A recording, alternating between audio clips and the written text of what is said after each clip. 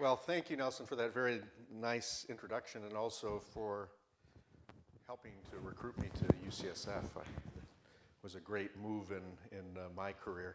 I caught this beauty in Golden Gate Park with my iPhone just outside the Japanese tea garden, and I needed a new first slide, so I thought I'd put that in. So we, again, subjects and their families became interested, and because of a collaboration with my longtime colleague Chris Jones at University of Utah, became interested in behavioral genetics. Up to this point, we had done only disease genetics, but we identified and characterized these very interesting families with circadian phenotypes that don't appear to be diseases, although they are troubling to some of the individuals. But this is incredibly important because our sleep and our circadian regulation through evolution has become intimately tied to all elements of our biochemistry and metabolism.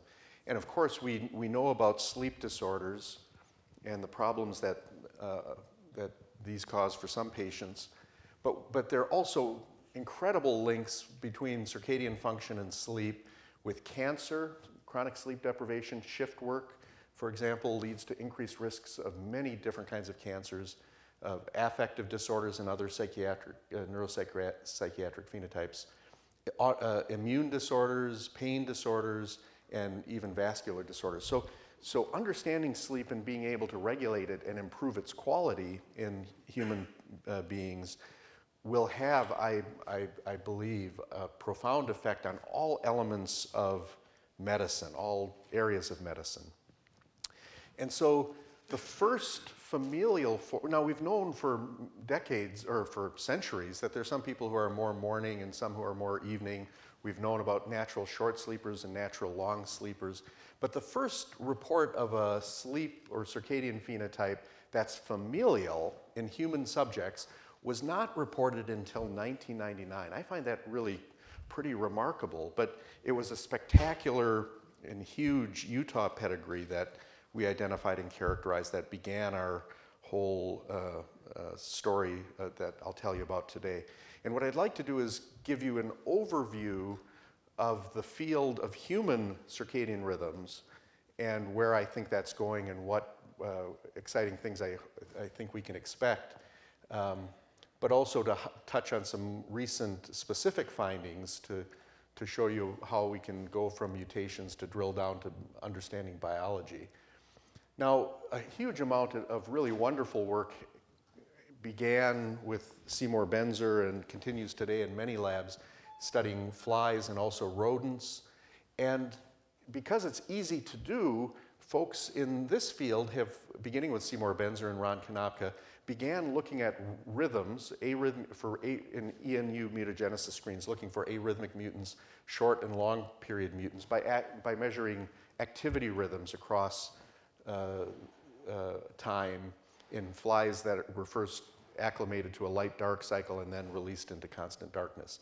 We can't do that in humans, or the studies of periodicity, of period length in humans are Herculean studies and are prohibitively expensive. So we've really focused on these families that presented because of their altered phase. Morning larks, the early birds that go to sleep early and wake up early. So I'll come back to this. The fact that we're actually phenotyping something different, it's going to be related to the work and the genes identified in flies and rodents, but it's also going to teach us some novel things that would not be seen in these screens because we're looking at slightly different or very different phenotypes.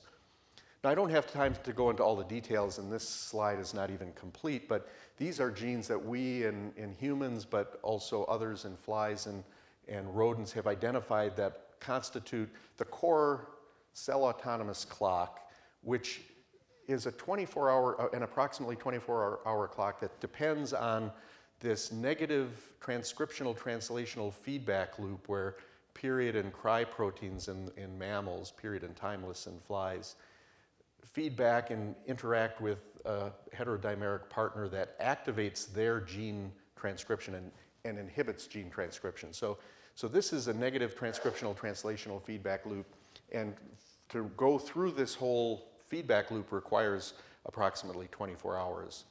And there are interlocked positive feedback loops like the one shown here, but the details of this are not important for the purpose of today's talk. So in the human circadian system, there are different elements. The forward screens in rodents and flies have focused on core clock genes, and this has been a hugely successful endeavor and has really been instrumental to our understanding of circadian rhythm genetics and biology. And much of this is conserved through mammals and even humans, but there are also some very notable divergences in the biology and genetics of clock function. So that is exciting and interesting also.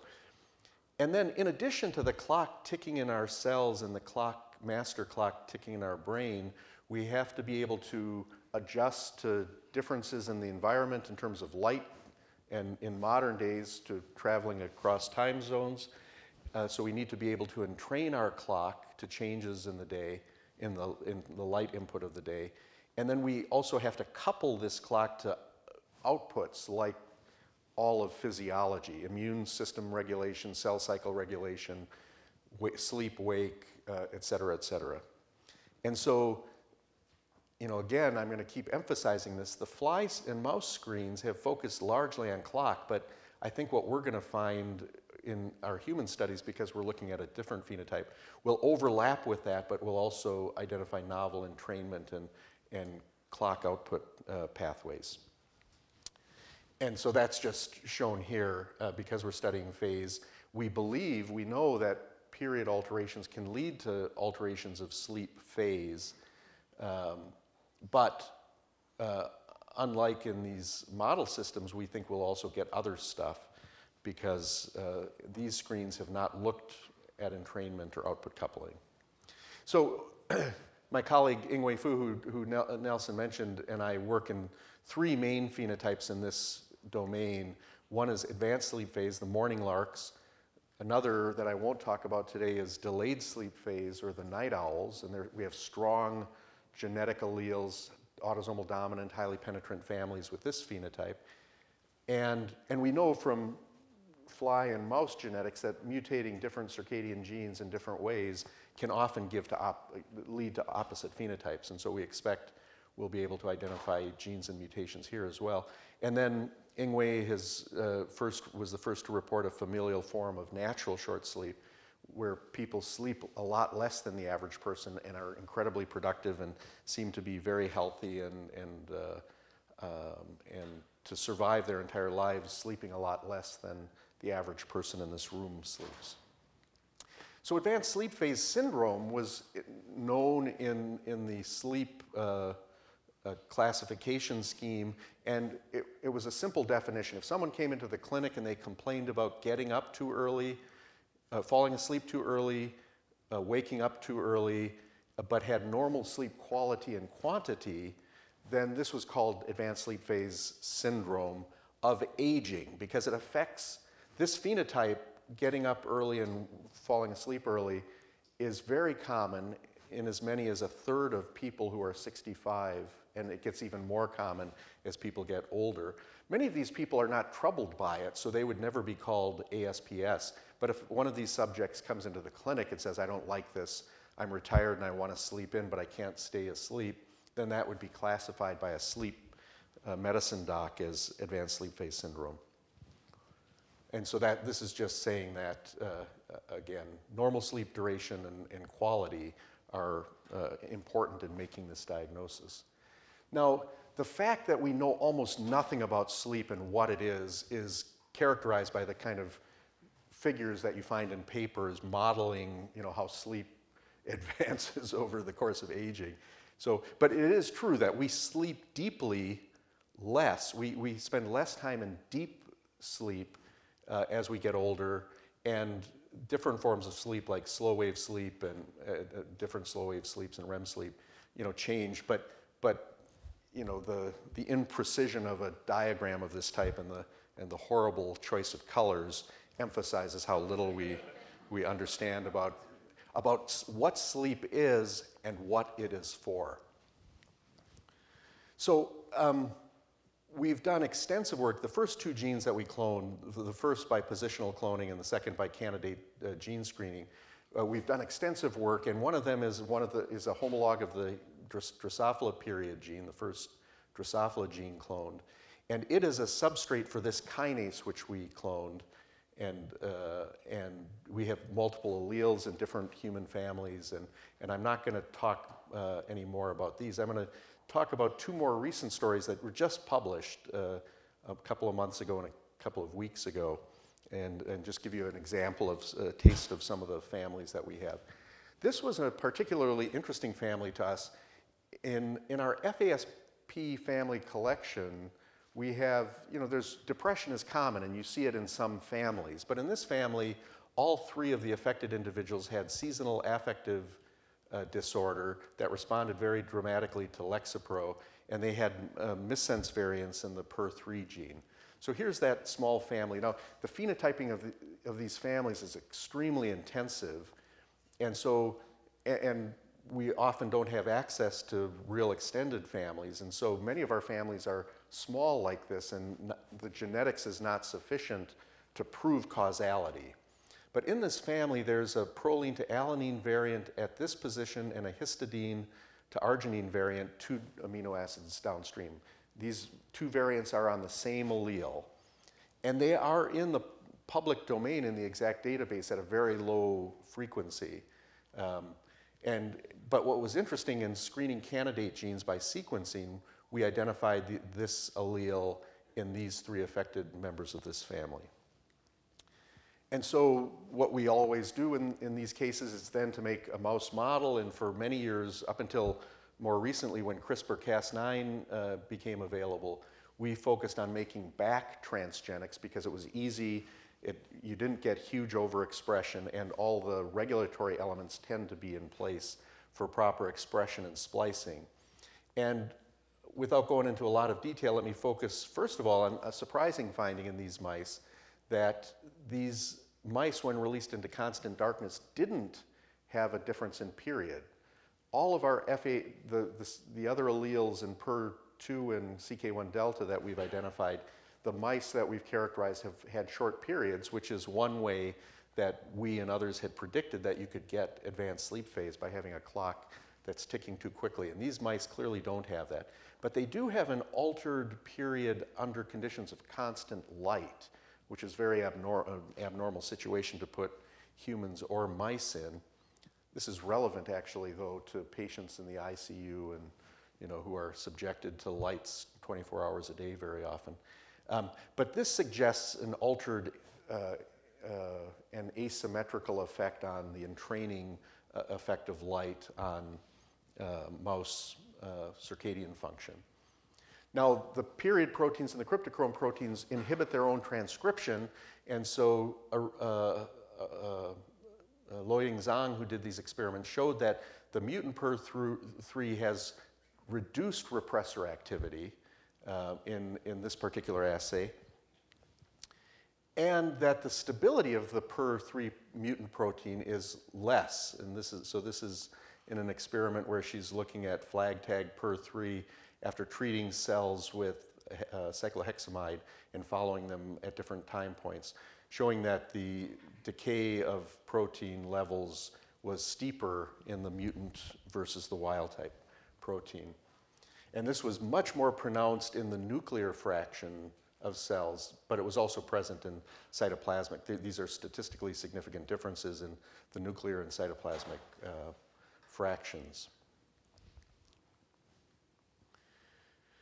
And so those were experiments in vivo in flies, in transgenic flies, and then here is an experiment in mice showing that similarly, the transgenic mice that carried the mutant transgene, shown in the black bar here, had lower PER3 nuclear protein levels in the nucleus than the wild type transgenic animals. So here's a wild type mouse, a wild type PER3 transgenic mouse, and a mutant PER3 transgenic mouse. And these lower protein levels in the mutant were despite having higher mutant gene expression as assayed by quantitative RT-PCR with markers for different exons in the gene. So this is not an effect on mRNA levels, but rather on protein stability. And now there are three, unlike flies, which have one per gene, the mammals have three per homologs. And per 1 and 2 are thought by people in the field to be the really relevant ones for clock. And I don't understand why. When per 3 is knocked out, when per 1 and 2 are knocked out, these animals become arrhythmic.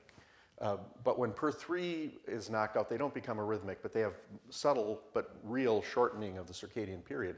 So this is clearly a circadian gene, but because the effects are a lot smaller than with per 1 and 2, it's been largely ignored by people in the circadian field as a relevant circadian gene. And so we were intrigued when we found genetic variants associated with the phenotype in these families. But interestingly, and these proteins can repress, each of these homologs can repress the expression of all the other per homologs, of the other 2 per homologs. And Loying showed that the wild type per 3 could reduce expression, or I'm sorry, could stabilize per 1 and 2 protein levels, but that the mutant per 3 did not. So because the, excuse me, the human subjects have seasonal affective disorder, and by the way, their circadian phenotype has a very strong seasonal effect as well. So they have stronger phase advance at a certain part of the year. I don't recall, I think it's during short photo periods. But we can't really measure depression in a mouse, but there are assays of depression-like behavior, and we applied several of these to these mice to look for depression-like phenotypes. So in the tail suspension test, the mutant mice stopped moving. The time to immobility, the latency to immobility was shorter, and the duration of immobility was longer in the mutant mice versus the wild type.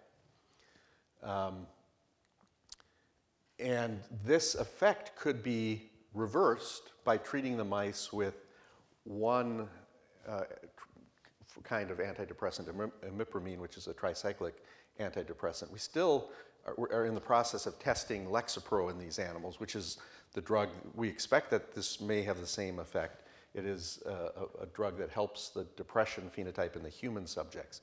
But I don't want to go through all this data so I can get through some other things, except to say that we also looked at forced swim test and sucrose preference tests in the wild type animals, in wild type transgenics, and in per3 mutant transgenic animals, and showed that the phenotypes became much stronger, the depression-like phenotypes became much stronger when these mice were placed in a short photo period. So in that regard, it recapitulates the light-sensitive phenotype of seasonal affective disorder in the humans. And so quite intriguing, although we don't have any insights into downstream pathways that might be relevant to this phenotype. So there's a huge amount of work yet to be done in following this up. But since I've skimmed over this very quickly, I'll just say this was published. Loying and Arisa, both fantastic postdocs. Loying's in her own lab now, and Arisa will be leaving next spring to go back to Japan to a job. Did this work, and if you want to get more details, feel free to ask me or take a look at this manuscript, which was published a couple of months ago. But the point here is that the reason I wanted to put this in was to say that everybody believes that circadian clock and sleep and circadian timing are related to mood, but there's never been any direct molecular or genetic evidence for this. And so we think that per3 is a nexus for sleep and mood regulation, and again are interested in pursuing this into more detailed molecular understanding of the phenotypes. Now I should say also, because of time, I didn't show you all the data, but per3, although the transgenic mice in constant darkness didn't have period shortening, they did have altered entrainment, which sleep physiologists predict could cause alterations in sleep phase. And so we think that this mutation, its effect on sleep, is via PER1 and stabilization of PER1 and 2, but that it's more the result of altered entrainment, so that PER3 appears to be playing a role, although we haven't formally proven this, in entrainment of the clock in mice and humans. And so that's another area that we are very interested in pursuing. So Arisa Hirano, who I mentioned, also recently published this paper. We have identified a mutation in cryptochrome 2, which is the heterodimeric binding partner of the period proteins that inhibits transcription of cryptochrome 2 gene expression and cryptochrome 1, and also expression of all the period genes. And again, a small family here. We only have, again, 3 affecteds. But what was interesting is that, that this mutation was an alanine to threonine at position 260, which falls into the FAD binding domain, and I'll have more to say about that in a little bit, of the human Cry2 protein. There's a phosphorylation site close by, and so it's possible, although again we haven't proven this, that this mutation might affect phosphorylation at this site. And this lysine is ubiquitinated and is important for cryptochrome degradation, regulation of degradation. So the phenotype in these mice was somewhat more straightforward. In mice, again, we're looking at rest activity rhythms as surrogates for sleep-wake. And where the blue is when the lights are on. So we start animals off in light, dark, 12-12. So this is a 48-hour double raster plotted data. And what normal mice do, what wild-type mice do, is they get on the wheel and run when the lights go off because they're nocturnal animals. And so they're clearly awake here because they're running on a wheel. And then when the lights come on, they get off the wheel, and we presume that they're sleeping during this time. And we can show that they are sleeping for a good part of this time if we do EEG. But then when we turn the lights off and release them into constant darkness, the mice begin advancing a little each day, and the slope of this line defines their circadian period. And a wild-type C57 black 6 mouse has a period of 23.7 hours. And we can do populations of mice, so we can do appropriate statistics. And these data are always incredibly tight. This behavior is a very easy one and a very accurate one for measuring period in mice. And what Arisa showed in in 2 different lines, I'm just showing you transgenic line 1 here, but the same was true with an independent transgenic line, that in this case a single mouse, but also populations of mice, had shorter circadian period when released into constant darkness. And so, and that's quantitated here. Here's, in the blue is a wild-type transgenic, and the mutant transgenic doesn't have period lengthening that you get from overexpression of the wild-type Cry2 transgene. So like the previous PER2 and CK1 delta mutants that we've identified in FASP subjects, the Cry2 mutant mice also have a shorter period. And this is, don't worry about the panel on the left, but we show, Arisa shows here that the activity offset, so this is when the mice are getting off the wheels, is earlier. This is using a video tracking system, because wheel running is not as accurate for measuring activity onset. So she also did video tracking in these experiments and showed that both the activity onset, or waking up, and activity offset, which is a surrogate for going to sleep, are advanced just like in the human subjects who have this FASP mutation. But what's interesting here is that this mutation also, I should say that Cry protein in the flies only have a single cryptochrome, is the light sensor for entrainment. We know that from beautiful fly experiments from a number of labs. The Cry is not known to have a light sensing function in mammals, and it actually seems to have a different role in mammalian clock than it does in fly clock. But what's interesting here is that with giving light pulses to look at sensitivity to entrainment, Arisa showed that the mutant animals entrain less well to light pulses at the beginning of the mouse's day, and didn't have much of an effect to light pulses that were given at the end of the mouse's subjective day, which is the transition from dark to light. So again, this is a mutation that does cause period shortening, and we think that likely contributes to the phase advance. But we also think it's likely that the altered entrainment profile would lead to the same effect and contributes to the very strong phase advance effect in these subjects.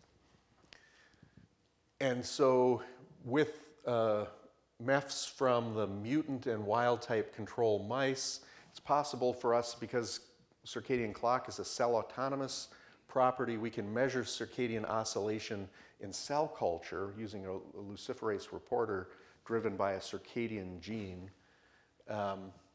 And so here you can see approximately 4 days, 96 hours of activity of luciferase expression after we've synchronized.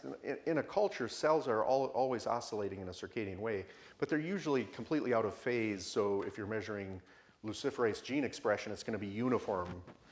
But if we synchronize the cells by giving them a pulse of dexamethasone and then measuring luciferase reporter activity over days of time, we can see oscillations that are circadian in nature.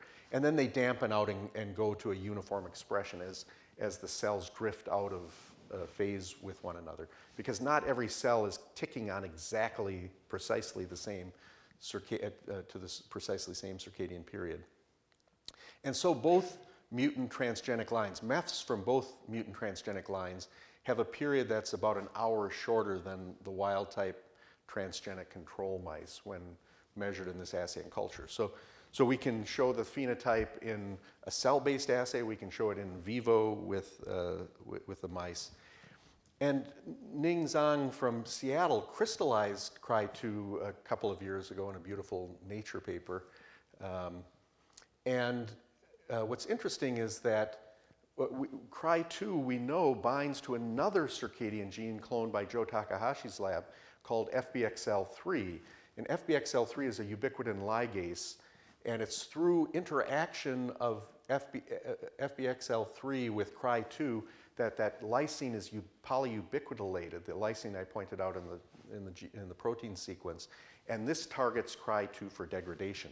And of course, since this is part of a transcriptional translational feedback loop, if you alter the levels of synthesis or degradation of the repressor proteins, you can alter clock function. And our mutation, remember, falls right in the loop, the FAD binding domain, that is where FBXL3 binds to Cry2.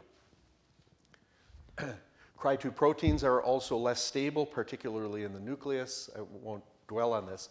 But here's a model of what I just said. Cry2, when it binds to FBXL3, gets polyubiquitinated and degraded.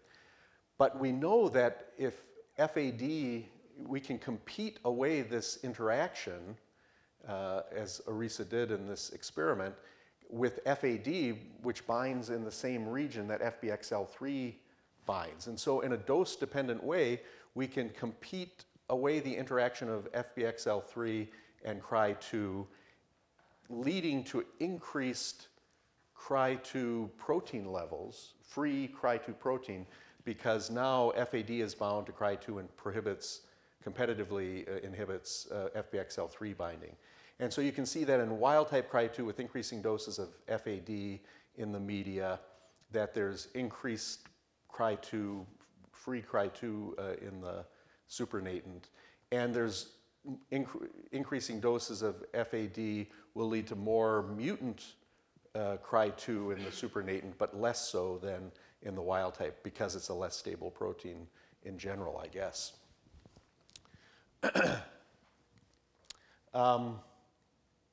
So I've already really covered this, so I'm going to move on.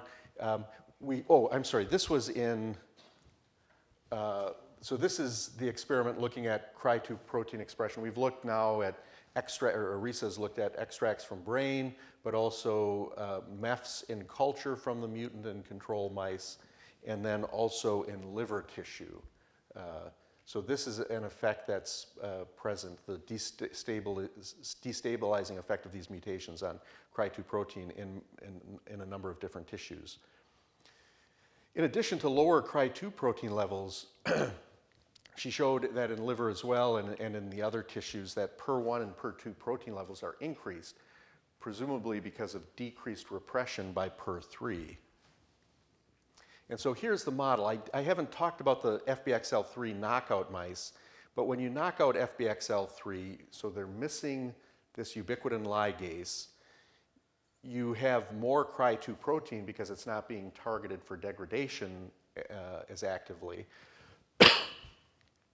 In the case of wild-type mice and wild-type transgenic mice, FBXL3 can bind to Cry2 and that targets it for degradation, but there is also FAD present, which competes with FBXL3 and leads to stabilization of some Cry2 protein. So Cry2 levels are being regulated by the balance of degradation versus stabilization in the wild-type situation.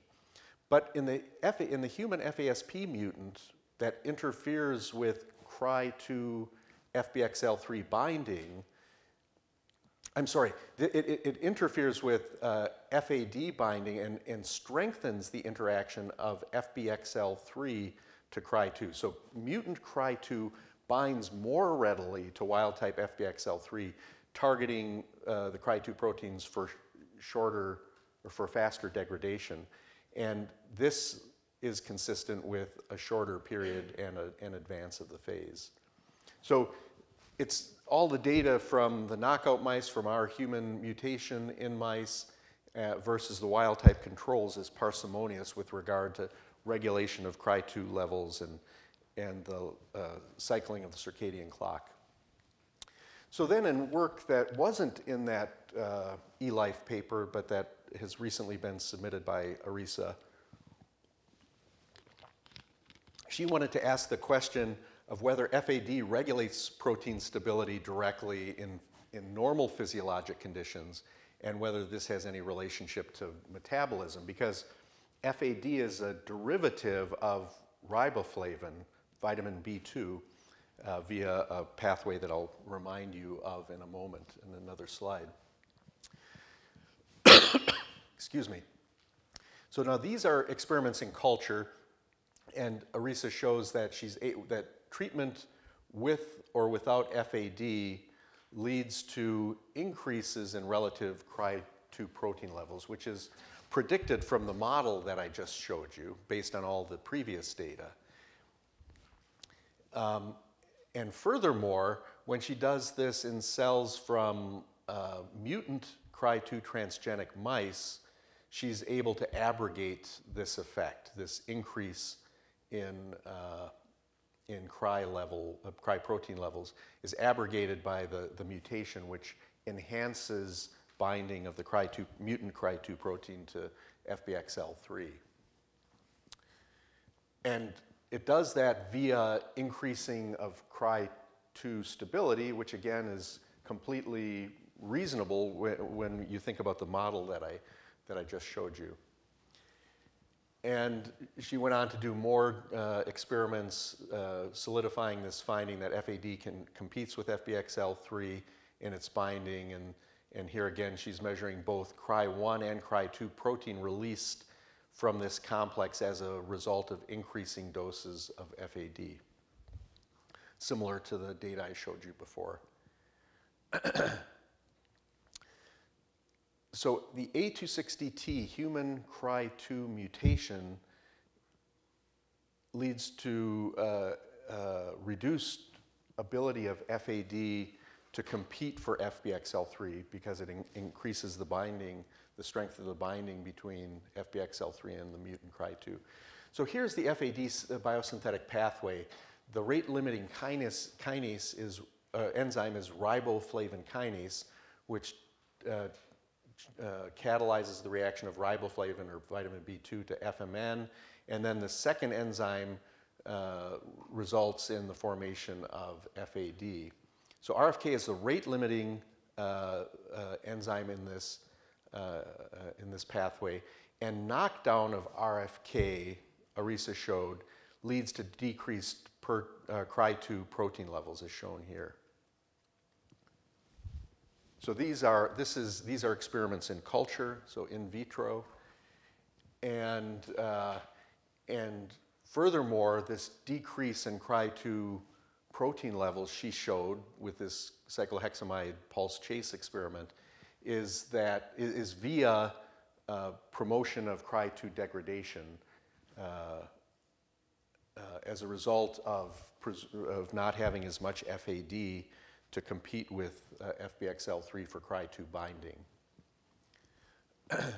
So interestingly, FAD synthesis also oscillates in a circadian way, and so this is an interesting observation. We don't know the import of that, but FAD can clearly modulate circadian period. And now again, I showed you data from in vivo, and here's an in vitro experiment in cells in culture showing that increasing doses of FAD progressively lengthen the period of the cells cycling in culture. And so here's an in vivo experiment where Arisa both knocked down, the previous knockdown was also in vitro. This is the in vivo experiment where she injected an RFK siRNA into the tail vein of the mice and also placed them on a riboflavin-free diet, and then looked over time at cry expression rhythms and showed that the cry levels were decreased by the knockdown in the nucleus of in the nuclei from liver extracts.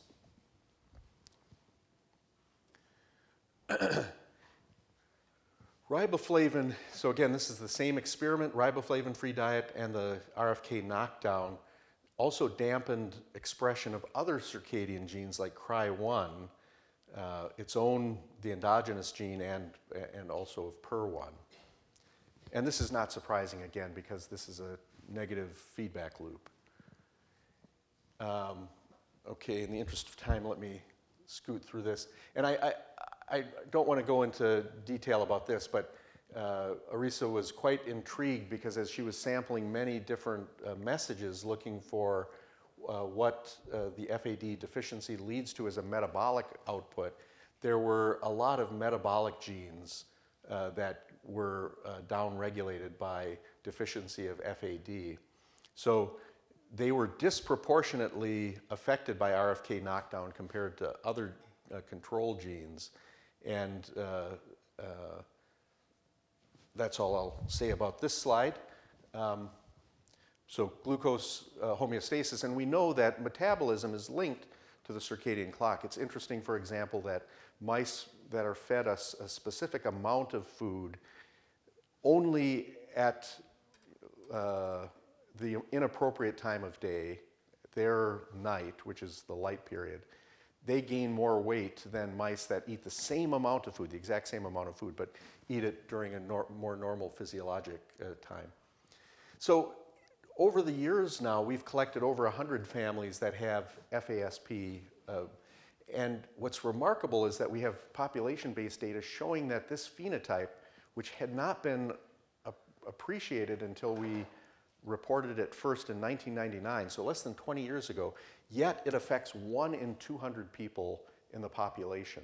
So if you went out to on the campus and you sampled, you did the workup that we do for our subjects in these studies on 1,000 undergrads from UCLA, we would predict that 5 out of the 1,000, 1 in 200, would have FASP. And then, if we go in the studies that we've done up until this point over the last 20 years, if someone meets these strict criteria that we've developed over the years for making this diagnosis, and we have access to first-degree relatives, parents, children, siblings, in a large majority of the cases, there will be an autosomal dominant pattern of transmission of that phenotype. So I was talking with another faculty member earlier this morning, and just saying that, like in all of genetics, if you look at the really, really strong phenotypes, that it's much more likely that you're going to be enriching for single gene variants of strong effect.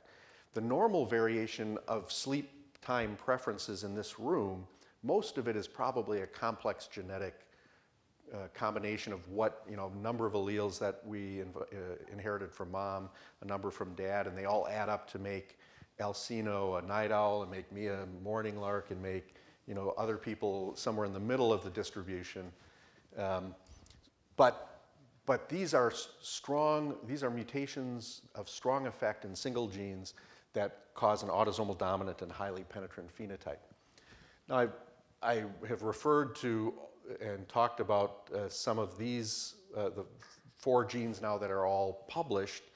We also have 1 allele and 2 mutant alleles in the CK1 epsilon, another kinase, and the timeless gene. Timeless is another really interesting gene. It's the heterodimeric binding partner of PER protein in Drosophila. It is the second gene that was cloned in Drosophila circadian genetics field.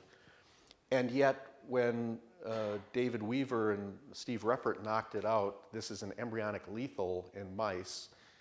And so everybody in the field has ignored it.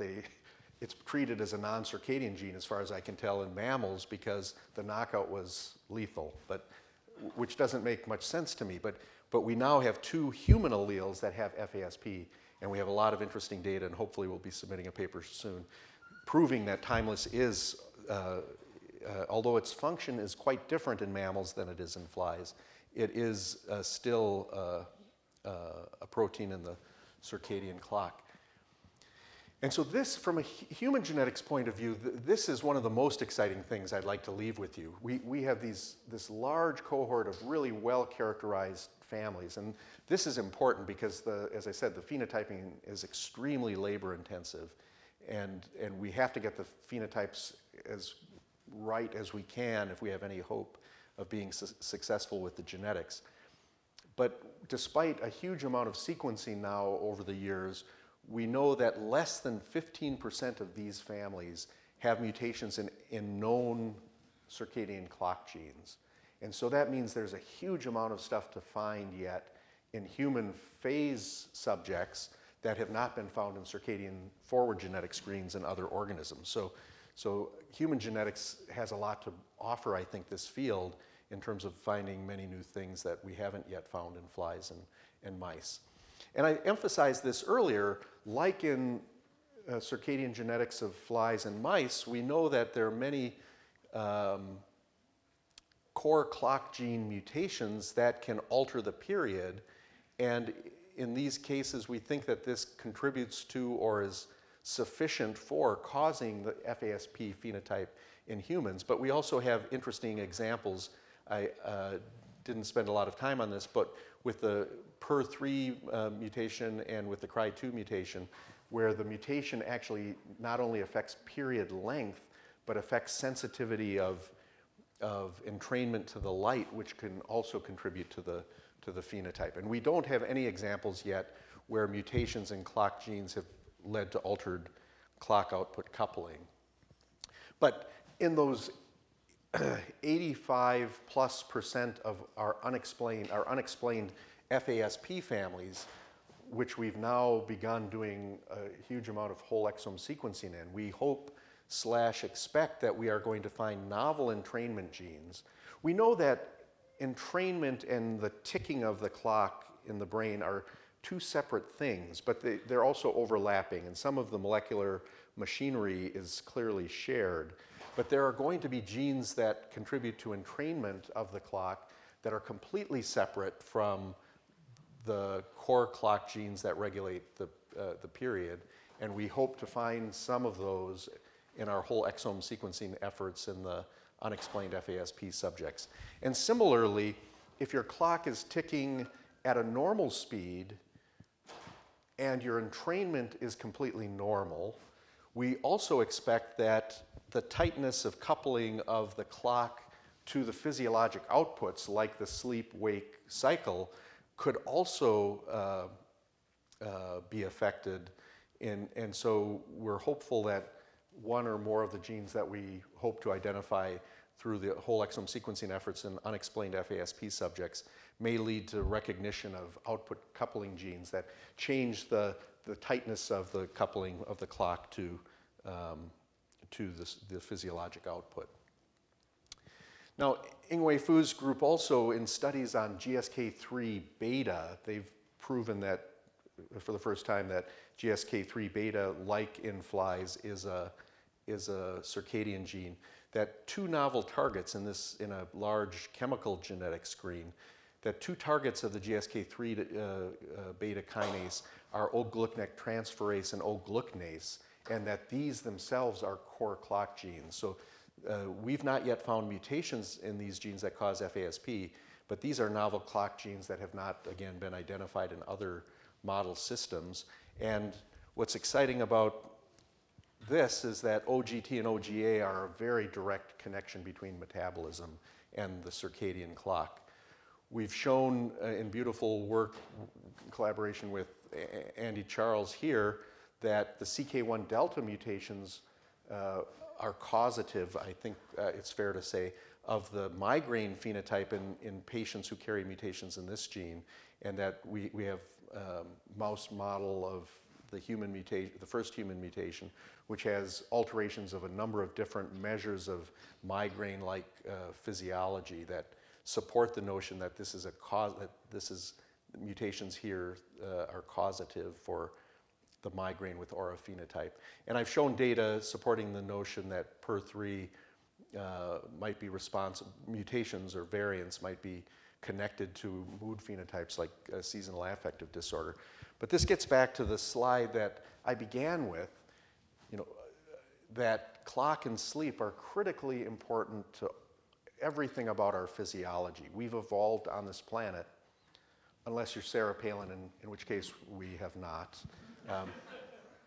in such a way that our metabolism and our physiology has become tuned to work maximally on a cycle where the light and dark is changing on a 24-hour basis along with temperatures. And so, as I said in the very beginning, I think beginning to understand in more detail or the contributions that the human families have to increasing our understanding of regulation of human circadian function ultimately will have profound effects on our ability to modify many other phenotypes that are disease phenotypes like cancer, metabolic disorders, mood disorders, and pain disorders and others. For example, just as one example, I mentioned that cancer, many forms of cancer are increased in risk for people who are chronically sleep deprived or chronically out of sync with the solar day, like shift workers. The largest studies have been done in nurses who work, female nurses who work the night shift chronically, and they have an increased risk of breast cancer. But there are also good studies that show that breast cancer prognosis is strongly associated, statistically significantly associated with the circadian time of day of administration of chemotherapy. Now, the cancer docs don't want to hear this because they're struggling to, breast cancer is so common and they're just trying to, serve the patients. So for them to then figure out if you have breast cancer, if you're a night owl or a morning lark, and adjust your chemo to the appropriate time of day to get maximal cancer cell killing with minimal healthy cell killing, that would be a nightmare from the point of view of the work that it would take to treat these patients. So we envision that one day, and others too, that chronotherapy will become a reality. That is, that if we can align the circadian cycle to the time of administration of drugs, that might improve we already have great treatments. Breast cancer is a serious problem, but many women do very well. There are many examples of people that I know who are breast cancer survivors, which is great. But if we could improve the prognosis further by syncing the circadian clock better with the chemotherapy, that would be a tremendous advance. And similarly, John Hoganish has shown in a large study that, for example, the time of day of that the benefit of aspirin, I don't remember what the outcome was, whether it was heart attack or stroke, I think it was heart attack, was improved depending on the time of day that the aspirin was administered. So in the future, we're going to be thinking more and more about time of day of administration. And then, because there are a lot of behavioral geneticists in the audience, I'll also emphasize something that we typically do behavior studies in mice in the daytime, because that's when it's easier to see what the mice are doing, and that's when students and technicians and PIs are in the lab most. But that's the time of day that the mice should be sleeping. So could we increase the power of our learning and memory assays if we were doing them in the dark phase, which is harder because it's dark, when mice are supposed to be awake? Interesting question to think about. But thinking about timing of not only therapies but behavioral assays in mice, for example, are things that I think will change over time as we come to appreciate more and more the importance of clock and circadian timing and sleep in behavioral outputs like this. And finally, I'd like to acknowledge great colleagues. I've been working in this domain with my colleague Ying-Wei Fu for many years, folks in my lab and hers who have done work that I've talked about today, Chris Jones from the University of Utah. Kayvon Chokat was a collaborator on Ying-Wei's project in the chemical genetics, along with Al Burlingame, and I'll stop there and be happy to take questions.